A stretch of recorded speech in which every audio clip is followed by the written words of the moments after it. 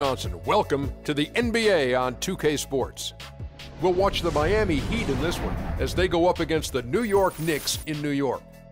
And a nice roll continuing right now for New York.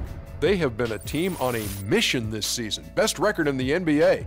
We're getting deep into the schedule now, and they continue playing dominant basketball. It's rare to see a point guard lead the NBA in scoring, but that's exactly what Freak is doing right now. Not only that, but he's still making sure to get everybody involved. How great has this been for this kid? I mean, only MVP candidates can lead the league in scoring at the point guard position. I mean, it's critical to his team's success.